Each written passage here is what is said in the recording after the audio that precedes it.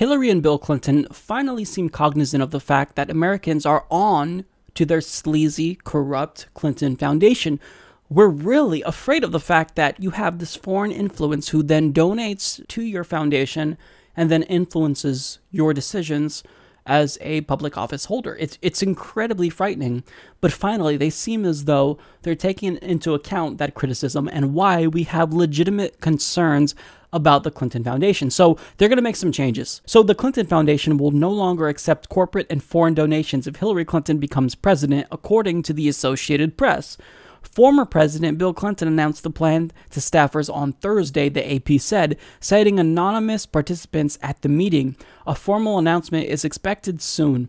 Under the proposed changes, the family's charitable group would only accept donations from U.S. citizens and independent charities.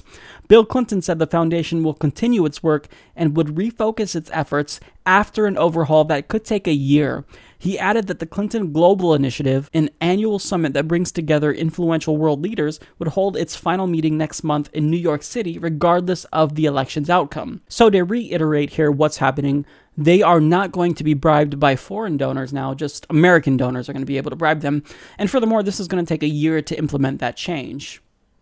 Really? You're pretending like you're a bureaucracy or some big corporation when you just have two people at the top who are controlling everything. So really, I don't believe this is going to take a year. It's going to take a year because you want to make sure you get in all those donations that you can, so that way you have enough favors to give to all these donors for the next 4, potentially 8 years. So my question now is, are we supposed to applaud them for this? Because, I can give them credit where credit is due, but my question is, why didn't they do this from the get-go? You see the optics, even if they weren't corrupt. If I was running for office and I had a foundation, I would think, you know what, I'm going to have to distance myself from this because I know that this kind of gives off a bad image. I don't want people to think I'm corrupt and beholden to the donors of this foundation, and I don't want there to even appear as though there's a conflict of interest. They didn't do that. They thought they're going to continue to have this foundation while she's running for president and take foreign donations for it. So why didn't you do this sooner? And do you think that now, once you've collected millions of dollars in foreign donations, when the election is about 3 months away, we're supposed to think, oh, well, the influence will go away? Well, of course not, because what you're going to do is you're going to collect all of these donations, and then later on, they're going to call you up, and of course, you're going to answer the phone, and what's going to happen? You're going to come through for them like you promised you would, most likely. So I don't really applaud them for this. This is something you should have done a long time ago. This is something that you should have done from the beginning. And I love how we're supposed to be grateful for this. Oh, okay, we're not going to be influenced by foreign donations to our corrupt charitable organization. Well, that should just be a given. I don't want any president to be influenced by money while they're in office.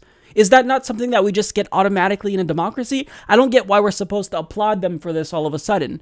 They just don't get it. They don't get it. They don't get why we're afraid that large donations of tens of millions of dollars might influence their opinion. Now look, even though it's the case that Hillary Clinton may seem robotic at times, she's a human being. Even if she is poll-driven and focus group-driven, she's a human. At the end of the day, this money will influence you. And look, there's a reason why when it comes to super PACs, you can coordinate with them up until the point that you announce your candidacy, because it's supposed to be a fail-safe against corruption.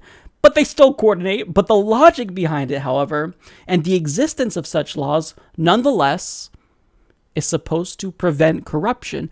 And this applies to the Clintons as well. But as we've seen with them, they operate as though they're above the law, and it's incredibly frustrating. This should have stopped immediately once you announced you were going to run for president.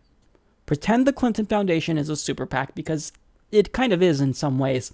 And stop taking all foreign donations the second you announce that you're running for president. Why is it that now, over a year into your campaign, you're now saying that, well, in about a year from now, I'm going to stop taking foreign donations? Why? Why is it going to take so long? Why did it take so long for you to make this announcement? It's just so frustrating. This is one of my problems with Hillary Clinton.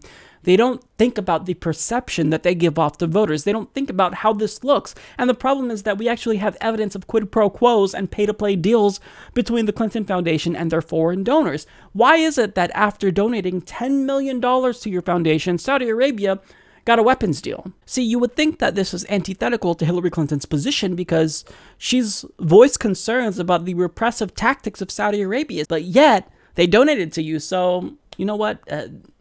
Who cares? They don't get it.